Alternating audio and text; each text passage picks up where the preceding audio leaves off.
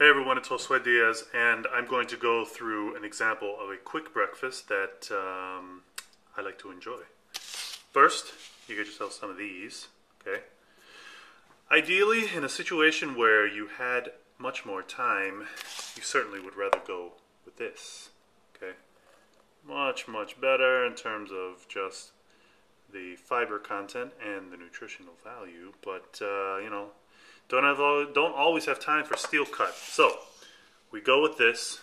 Okay, half a cup. Boom, there. Out of the way. I hate the shadows. Okay. We're also going to ensure that once that's cooked, we're going to throw it in a handful of some of these walnuts.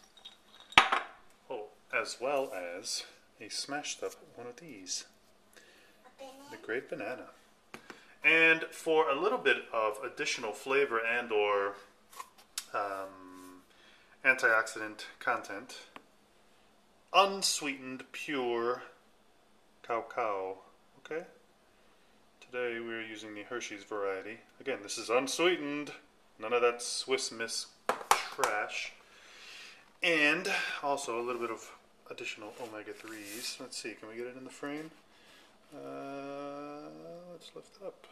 Milled flaxseed, alright? Whole flax seeds will not work. They need to be milled. If you use a whole flax seed, well, I probably don't need to explain it, but it's very similar in action to corn, if you know what I'm saying. So, we will see what this looks like at the end of the cooking time, which will not be very long, under 5 minutes. So we are back, ladies and gentlemen. As you can see here, everything in terms of the dry and banana ingredients are mixed, and they are awaiting the lovely cooked oats. Now, what I failed to mention before was that I usually do one of two things. I either cook it in this lovely water, or this almond breeze, unsweetened, okay?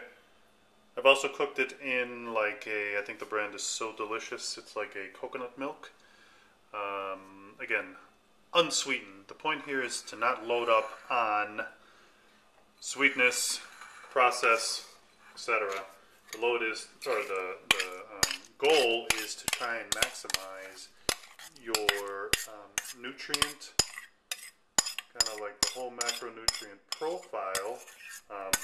Again, this is not the best example. You're not going to get a ton of protein from this, but for those people who may have several meals throughout the day, which tends to be the best way to approach fitness, and the kind of not necessarily stalling, but pacifying your metabolism, so to speak. And this is like a good, 300 calories. And then maybe 2 to 3 hours later, maybe load up on something else in terms of a higher protein content. Again, the goal here is, and I really subscribe to this thought, which it was Tim Ferriss who kind of put me into the mindset of slow release carbs. I think it really works, and hopefully this example of a breakfast will. Hey, if you have any comments or additions, suggestions, etc., feel free to leave me them. All right, thanks guys. It's Josue Diaz. Have a good day.